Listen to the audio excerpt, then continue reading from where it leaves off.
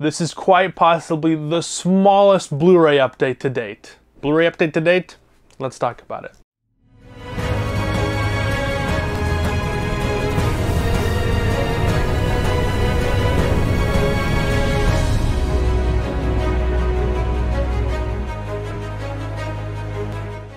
So yes, after months and months of massive, huge, massive Blu-ray updates, monthly Blu-ray updates, I decided to step back and to cut back a little bit, mainly because I wanted to, you know, with my 1,000 subscriber, which I was able to get this month, so thank you so much for the 1,000 subscribers. Thank you everyone for the support. Means a lot. I teared up a bit when I saw that. Oh, and I got the email. I was literally in the middle of hunting at Walmart. Oh, you got 1,000 subscribers. And I was like, holy shit, no freaking way. And I was able to monetize the channel. I haven't made money yet, but you know, it's a step in the right direction. It really incentivizes me. It really, you know, makes, I've been uploading a lot recently, you know, for the past, since last October, I was going ham on the uploads and stuff. And it really makes it feel a lot better knowing that my efforts are making up for it. You know, I'm actually heating the milk of my spoils, the milk of the squeeze. I don't fucking know the reference, but I decided to upgrade. And if you notice, the camera quality is a lot better. I'm not filming on my iPhone anymore. I'm actually filming on an actual legit video camera, which is the Sony a6400. I spent $1,600 on it, so $1,600 on it. So that was a lot of Blu-ray money that I could have spent on Blu-rays, but I spent on a camera because I wanted to upgrade the content. I want to make things look really good and make things look professional, because if I am making money off it, you know, like $1 or something, I want to represent that in the actual video quality. Why am I rambling? Because I only have like 4 or 5 titles to show you. I did have more. I had Platoon on 4K and I had Friday the 13th on 4K. But if you've seen my reviews, shameless plug here, or shameless plug here, wherever the fuck it is, you'll know that I was very disappointed in those 4K transfers. And being here in Canada, we have to pay quite a premium to get those here. So I was like, fuck it, Amazon, give me a refund. And I sent them over. I still haven't got my money back, but praying to Blu-ray's gods that we do get that. And I'm also hearing a lot of things about, because I'm filming this currently on Wednesday, the 28th of September. This will probably come out tomorrow. And I've been hearing a lot of really mediocre reviews about the new Scream Factory releases, specifically for Evil Dead 2013. Haven't heard much about Army of Darkness, but I've heard a lot of really mediocre things about Evil Dead 2013. Mainly because the actual standard Blu-ray for Evil Dead 2013 is stellar. It's fantastic. Really good sharpness. 2013 Blu-ray, you're not really going to lose out on specs, because when you look at older Blu-rays, 2006, 2007, 2008 Blu-rays, those can look really choppy. A lot of imperfections, like film imperfections, a lot of aliasing, a lot of banding, a lot of compression. But nowadays they've really, handled that kind of stuff, because it's been, God, it's almost been what? From 2000 to 2006, 7, 8, 9, 10, 11, 12, 13, that's what, 7, 8 years worth of technology that they've been able to upgrade, right? Like, even when you think of video games, the earliest console game, even though it's the same hardware, the latest or the last game from that console will look 1,000 times better than the first game when it first came out, right? So same with Blu-ray. It's a format, it's a video format, media format. So these older Blu-rays, you know, from post like 2011, 2012, especially if they're a newer movie, are gonna look fantastic. So, you know, when it comes to upgrading that to the 4K, it didn't really heed that much results, especially for having a new 4K transfer from, you know, because it's a 2K, you know, it was a 2K shot movie, right? It's a digital movie. But yeah, so anyways, Scream Factory, what's going on, guys? But yeah, so I returned, well, technically Friday the 13th is a Paramount release, but I returned Friday the 13th and I returned Platoon, the Shout Factory, because I hated that transfer so much I had to return it because I felt robbed, because I spent 38 bucks on it. So I got that returned, so hopefully I will be getting my refund back, because I did send it back. But so I am left with a handful of Blu-rays left over. I didn't go thrifting. I did go thrifting. If you've seen, I'm gonna upload that later. But I went thrifting a bunch, and I just haven't been able to find anything. A lot of normie generic Blu-rays that I already have in my collection, or that I don't really want. Like Perks of Being a Wallflower. I heard it's a fantastic movie. am I gonna really watch it more than once? I'd probably just stream it or something. So those kind of movies I kind of passed up on, but I did buy a bunch of 4Ks, about 5 4Ks. So let's take a look at this. Starting off with Poltergeist on 4K. I still have yet to watch this 4K, but I've heard good things about it, and so I am very excited. Tobe Hooper classic. Steven Spielberg wrote this, right? So I am very intrigued to watch this. I have never seen this before in my life, so where not to start with on 4K Blu-ray. And then I got, if you've seen my channel, I did a review on that. Please click again, please click here. I did put a lot of effort into it. It'd be great if you'd watch that, self-plug. But I did get Lost Boys on 4K, another 4K Blu-ray that looked fantastic. I guess because I think everyone knows that this is gonna look really good. But yeah, because whenever I hate on something, it gets the most views. But it's not about views, it's about, you know, just sharing my opinion, sharing my thoughts, getting it out there. Because I am a very opinionated person, and I don't let things of like hype get me down.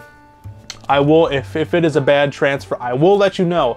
I am honest, okay? So even if I get 1,000 subscribers and I get monetized, I will always be honest, because I was in that situation of paying $30+ for 4K. You know, just because if a studio one day sends me something, I'm not gonna lie to you guys. I'm pretty sure they don't even watch those things. I've seen some YouTubers who get free stuff and they don't even talk about it, and they continue to get free stuff. So anyways, and then I got all of the A24 horror 4Ks that they re-released, because here in Canada we didn't get a few of these 4Ks.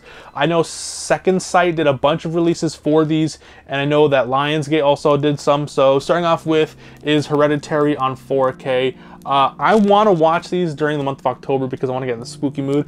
Would you guys want reviews for these? I know these have already been talked to death, but I don't know, you know, content. Anyways, Hereditary on 4K Blu-ray.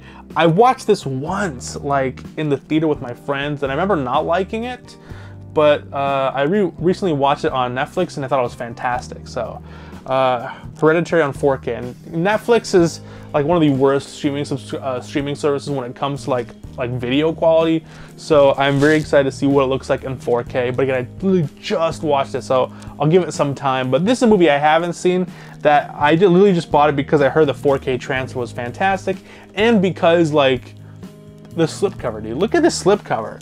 This looks amazing. Jeez, look at that. Midsommar, the flower lady. Same with the back. Looks really good. And the spine. The spine is where it's at, bro. Solstice d'été, and then they have Midsommar on the spine. So that wins a lot of points on me. So that's also why I got it. And then if you know me, I already own this film. I actually have it right here. I own The Witch on 4K Blu-ray. This is the Lionsgate release, but I've heard through the grapevine, I've heard a lot of people say on the Reddit forums that Robert Eggers himself wasn't really particular on the color grading of the 4K transfer. So when Second Sight approached him, I think it was Second Sight, right? One of those companies approached to do another transfer for a special edition or whatever.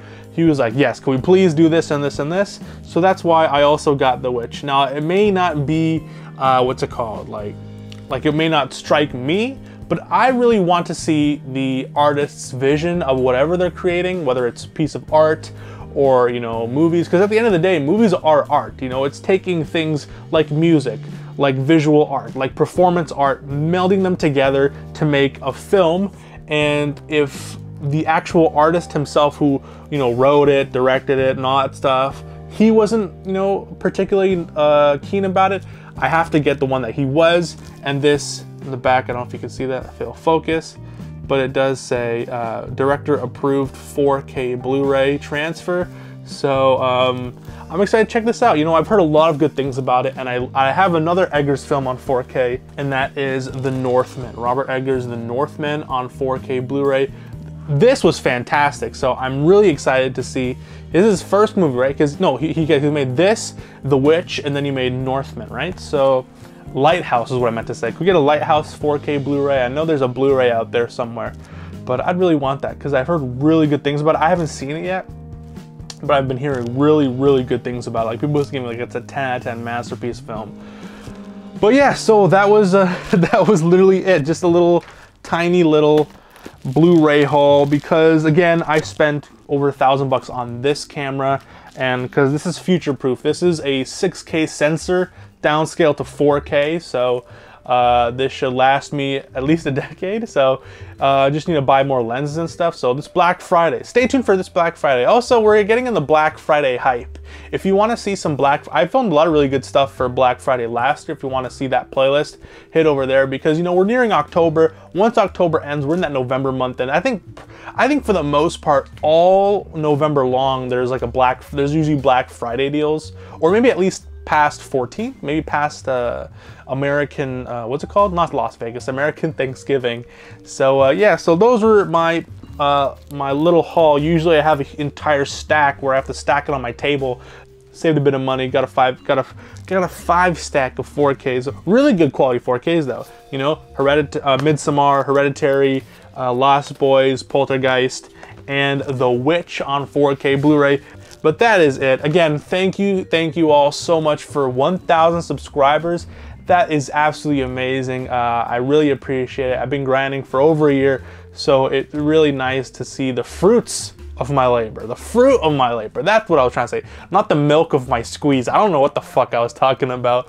But yeah, anyways, thank you so much. If you enjoyed this video, please make sure you leave a like and subscribe, because that really incentivizes me to go ham on the content, do more stuff. And I'm also Canadian, so that's a little spin on the thing, because I know a lot of people in the Blu-ray community, 4K Blu-ray community, are mainly from the United States. I know, you know, us Canadians don't really have much representation. I think there's one guy. And also my buddy Alex at Cinema Inspired. If you haven't seen his videos, check him out. But you know, there's not really much Canadian representation in the Blu-ray community, even though we're like one of the top 5 biggest film countries in the world. I think, right? Like US, right? US, UK, South Korea, Japan, not Japan, South Korea, Canada, whatever. You know what I'm talking about. So if that sounds interesting to you, again, please make sure you leave a like and subscribe. I have been Mage from the Mockbuster YouTube channel. Let me know down below, what was your favorite pickup of the month? For me, I would have to say probably, like everything. I loved everything that I picked up, because these are all banger movies, except for Midsommar. I've heard really mixed things about it, but you know, Hereditary, fantastic. Lost Boys looks fantastic, and it's a great movie. Poltergeist, I've heard really good things about, and same with The Witch. So anyways, thank you so much. I've been Mage from the Mockbuster YouTube channel. Please have yourself a good day, night, evening, afternoon, morning, whenever you're watching this. Please stay safe and God bless. Peace, cheers, long live physical media. See you guys at Bashstone.